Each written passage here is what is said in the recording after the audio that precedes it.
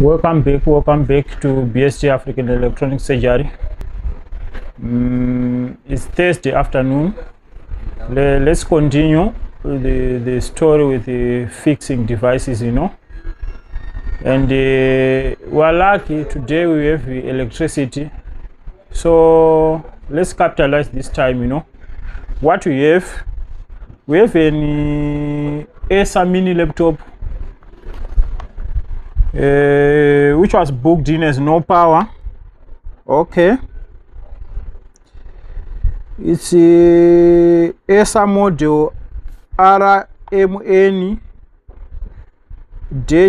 -POYAY. That's the model of this mini laptop. It's some kind of two-in-one, So look, you can split this. So here we have the keyboard, and I don't know what is on this other side. Maybe the motherboard, maybe. I don't know what is inside this, and I've never fixed something like this. On the other side we have some ports for the charging HDMI. Okay, let's put back this. The problem, the customer didn't come even with the charger. Let's try to power on. You can see that we do have a switch here. Let's try to power on. You can see I can hear the switch is clicking, but it is dead. It's not working. So that's what we have to fix. So where can we start here?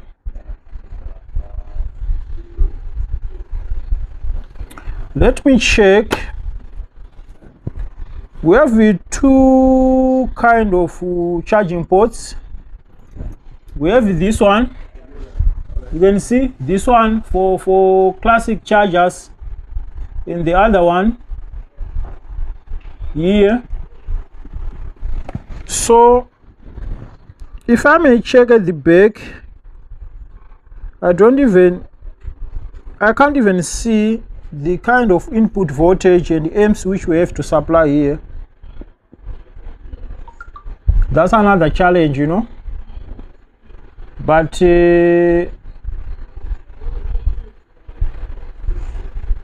let's do this. I want to check what is on the other side here,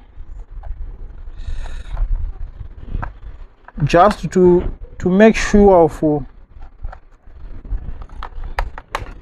where can I start here,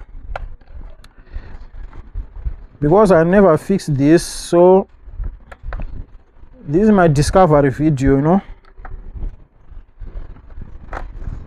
Let's open this, because the other side we have a keyboard and some USB ports only, and that's all. So I'm curious to see what kind of what exactly is the side. And obviously we do have the touchpad things, You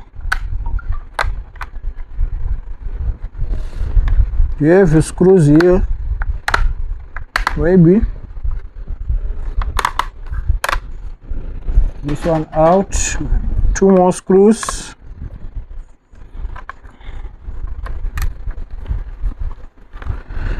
Yeah, let's play, Okay,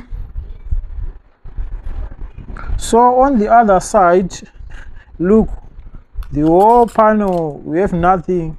Here we have the touchpad. That's the keyboard connector, and here we have the connector of the screen ribbon cable, ITE. Yeah, that's the ITE 85 95E, that's the microcontroller.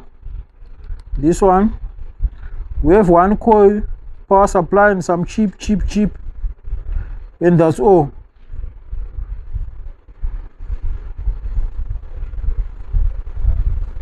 Okay, no battery things, no charging port. So let's eliminate this, because if it's not working, we have to probably on the other side, that's where the battery is. So I don't think our fault is from this side. Let's close this. Let's put back all the screws, you know. Yeah, it's quite hot outside. Very high temperatures. But we have to do some repairs, you know. We have to do some repairs.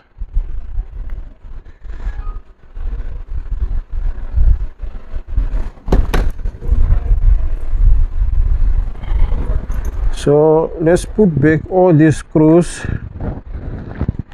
and concentrate on the other side.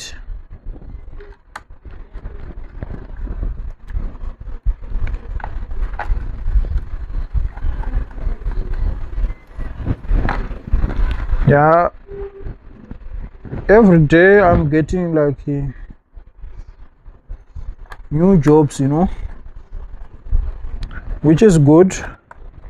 There's nothing bad with that, because that's how we are going to learn, you know.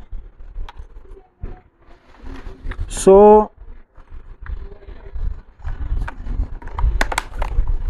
the only way to learn, okay, let's close this. We have a, you can separate this. Let's leave this aside. So I can take out this. Maybe we have some clips, maybe. We try to get inside, you know.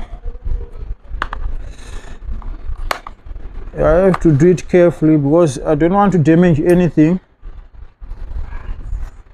You know that feeling when you are not sure how to open a certain device. You have to do it carefully, you know,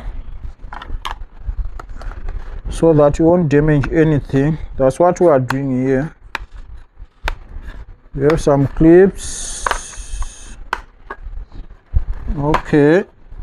Okay, this one is out. So that's what we have on the other side. We have this connector which is connecting this with the bottom part, and here we have a battery.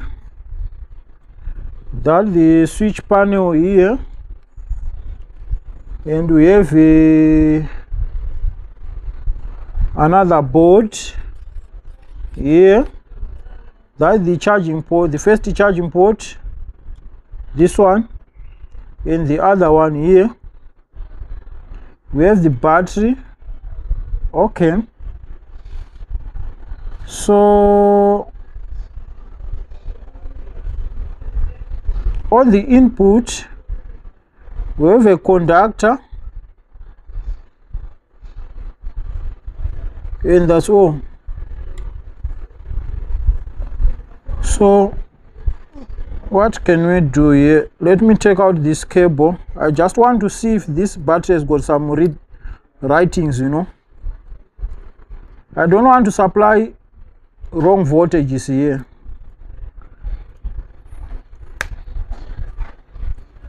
Let's check out this connector. Or I can do it. I want to go on the other side of the battery, you know. It's just when, okay, and it's off. I just seen the light. That's crazy, you know. So on the back Look. So what was the problem? Restart. It's restarting. Okay, let's continue. No, so on the battery, what we have 3.8 empty, 4.2 fully charged.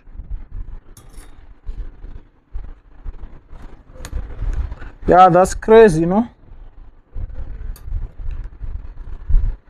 Let's put back this connector.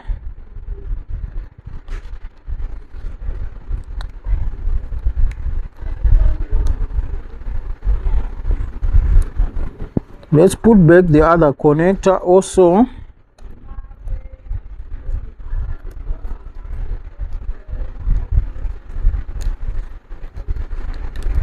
So what was the problem here? There was a frozen BIOS, maybe. So this one is clearly working with a 5 volts charger. So let's check the battery voltage. Still on.